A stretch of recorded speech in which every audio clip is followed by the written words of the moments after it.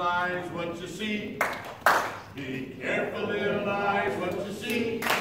For there's a Father up above, and He's looking down with love. So be careful, little eyes, what you see. Oh, be careful, little ears, what you hear. Oh, be careful, little ears, what you hear. There's a Father up above, and He's looking down with love. So be careful, little ears, what you hear. Oh, be careful, little lips, what you say. Oh, be careful, little lips, what you say. There's a Father up above, and He's looking down with love. So be careful, little lips, what you say. Oh, be careful, little hands, what you do. Oh, be careful, little hands, what you do.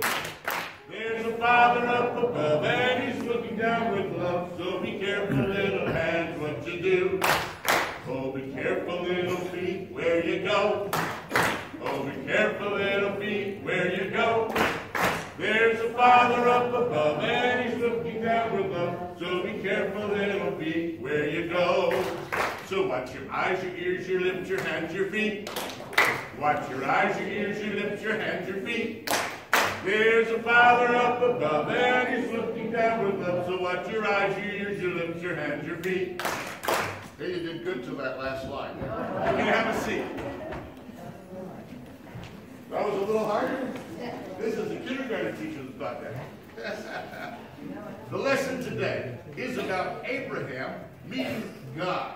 Abraham got to see God. I always think it's neat when people in the scripture get to see God. As you read this from the Hebrew scriptures, you would find out that Abraham sees these three men coming down the road. And he doesn't address them as three, he addresses them as my Lord. In the Hebrew, he's addressing them as Yahweh or Jehovah. Just as simple as that. He is addressing them as God, the three of them. We call this a theophanies. Can everybody say theophanies? That was really poor. Theophanies. That means where God appears, but appears as man. God appears, but He appears as man. It's a theophany. And we see three of them. The Father, the Son, and the Holy Spirit. And Abraham runs out and greets them. And he's excited about seeing them.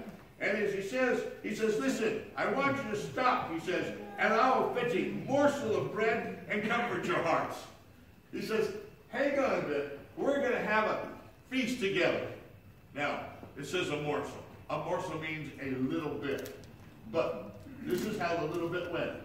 He said to his servant, go out to the herd, pick out one of the finest, fattest calves that you can find, dress it, bring it in for my wife, we're going to cook it up, we're going to feed these guys a morsel.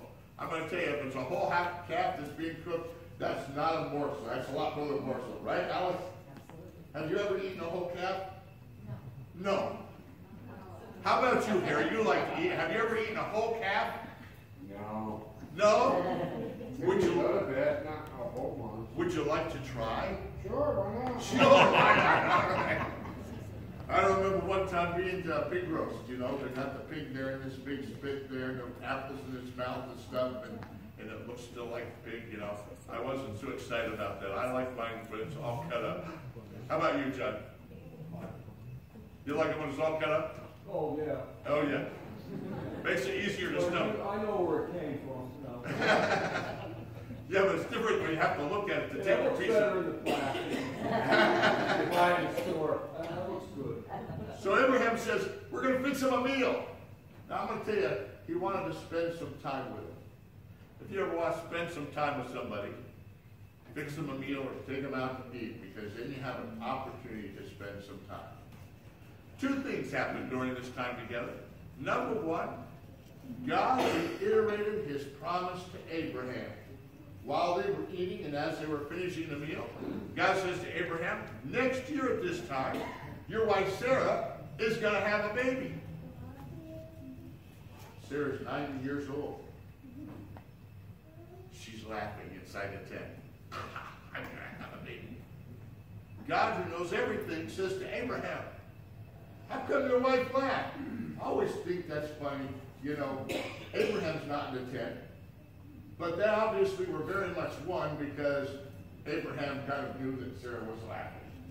And anyhow, she denies that laughter, but God says, you did laugh. Incidentally, laughter and Isaac means laughter. In fact, if you hear somebody pronounce Isaac in the Hebrew language, you'd think they were laughing. I don't know how that would have been when I went to school with a name like Isaac, that everybody's going to laugh at. But it was one of those things. And so there was a reiteration of the promise.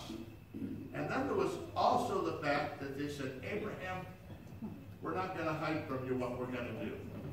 This is not a warning. It wasn't a warning that they could change things. It was God simply saying, this is what we're going to do. Too often we get focused on the things that God is going to do because God has to do, and we forget to look at the promise. It's interesting. As I've read through scriptures, anytime God physically meets with somebody, he always reminds them of a promise. Sometimes he gives them a brand new one, but there's always a promise. Most of the time there's a warning about something. A warning means that you can make it better. But sometimes he just passes information on that this is going to happen. The information was about the destruction of Sodom and Gomorrah. And Abraham does a real important thing. He prays through, meaning that he prayed till he had peace. Lots of times things bother us, and we pray, but we don't pray till we get peace. We need to pray until I have comfort from God and I have peace. That's praying through. This is what happened when Abraham met God. And that's the end of the children's story.